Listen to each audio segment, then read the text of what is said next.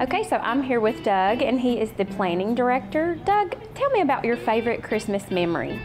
My favorite Christmas memory is probably 2007. My wife had our son Dominic, and he was born with a heart defect and some other issues, so he was in the hospital for several weeks. We got to take him home right before Christmas, that Saturday before Christmas, so that really ranks up there as probably my favorite Christmas. Absolutely, so a special gift indeed. Yes, absolutely.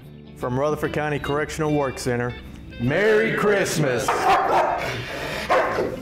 Hi, I'm County Mayor Bill Ketron, and the Mayor's Office would like to wish you a Merry Christmas and a Happy New Year.